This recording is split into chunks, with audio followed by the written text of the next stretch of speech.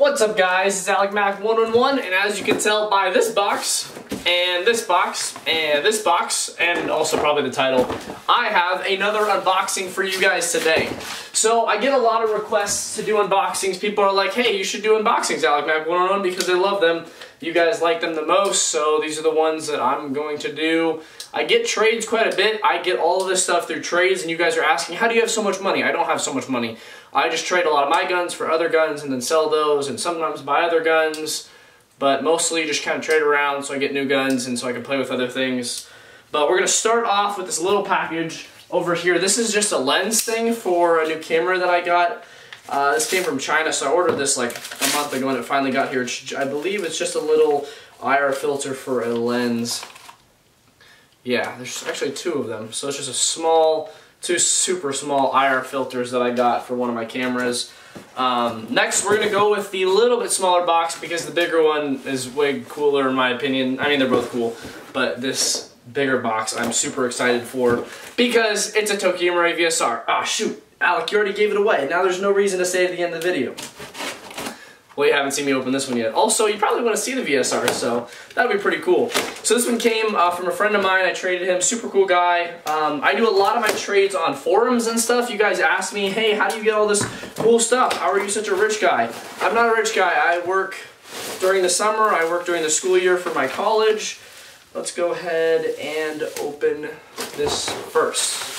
So first part of this trade that I got, set that down real quick, is a KWA MP9.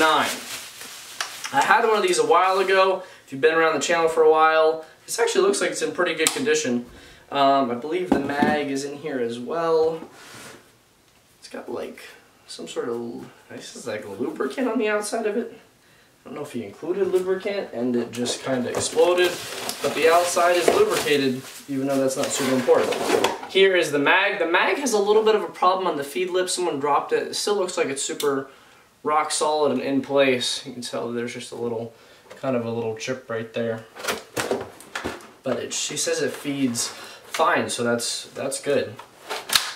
I love MP9s. These are really cool. And then I also got some red dots. So to give you an idea of what I traded this KWA MP9 for one of my Dytac 12.5-inch rail systems, and for both of these red dots I traded a magwell grip, a real steel magwell grip that I got on my system that you guys saw that I didn't really necessarily like that much.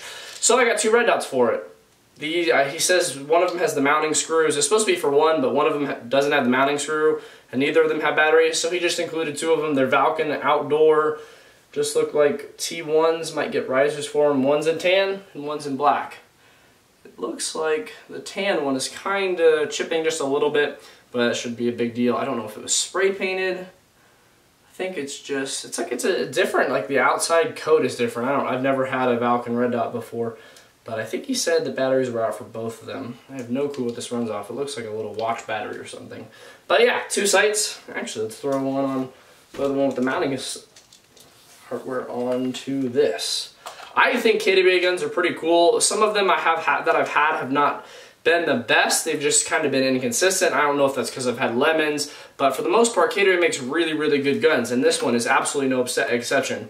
I had a green one a long while ago that I got. It was super used. It had been used very, very, very rough, but this one is actually in much better shape. It's got a little tore up here. That's the only thing with trades. Like if you want to trade, you're not going to get the greatest quality guns. They're going to have a little bit, things here and there that are maybe messed up.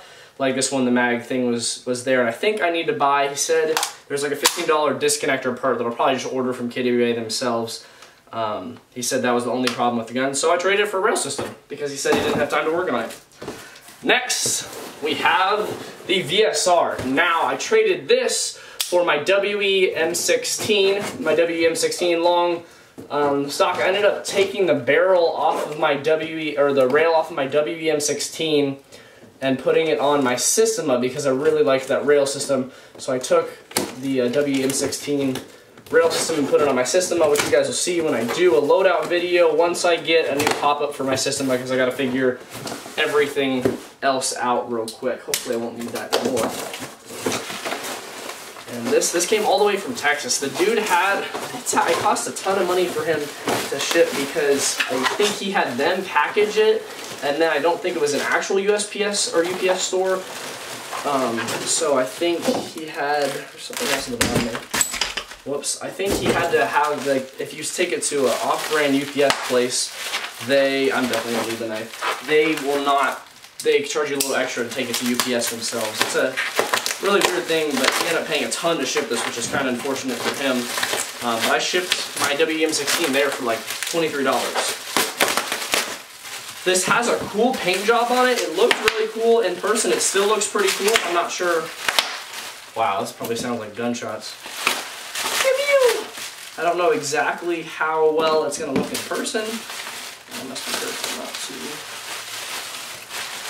But there is the top part. It actually looks really good. It's like a tiger stripe light. It looks like it's a very, very nice. And then that's the barrel. I believe it's a Garter 6.02 barrel. It's sticking out the end. It has a suppressor that he is including, and it will be in this package. I wasn't sure how good the scope was going to be. But it actually looks nice. It's made in China. CP. Looks like it's illuminated as well. Got nice, very nice and visible. And then here is the stock, just normal VSR stock. And the rail. And he has a nice little paracord sling attachment there with red something. I'm not sure what that is. But it looks pretty nice. He's put some foam in here, maybe to reduce the wobbling a little bit. I don't know if the screws are probably lower in the package.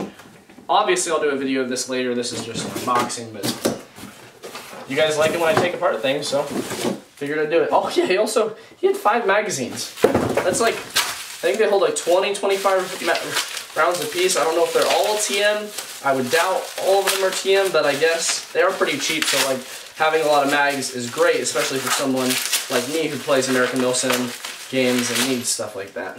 Okay, cool. So all that mounting hardware is in here as well. And there is a hole in the bag that just split open. The box was kind of beat up.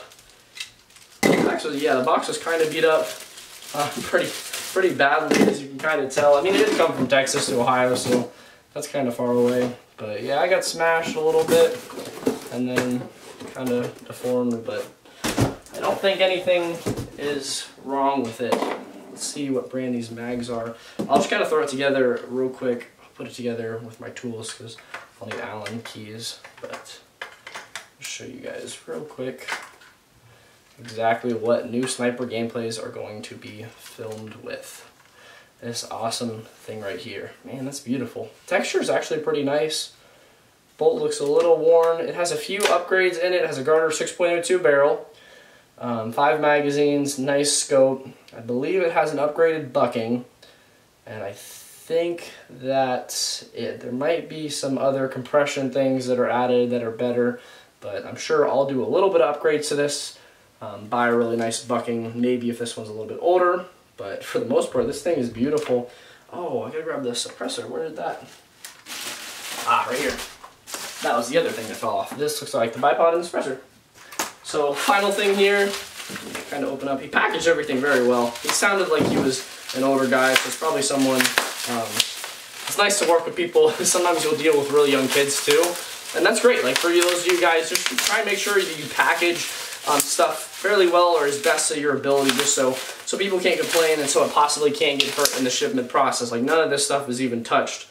Oh, this was part of it. It's some sort of brand thread adapter and then suppressor. I wasn't sure how I'd like the look of the suppressor on it, but I think it's actually going to look pretty good. Looks like it just threads, yeah, threads right in there. Yeah, that looks, I've had 2 other VSRs before, and never had any with a suppressor attachment. Guess it'll be kind of cool. If it's foam filled, I can foam fill it. Looks like I can foam fill it if it's not already. Maybe that'll make it a little bit more quiet. This has been Alec Mac 101. Hopefully you guys enjoyed this unboxing. I will see you guys later.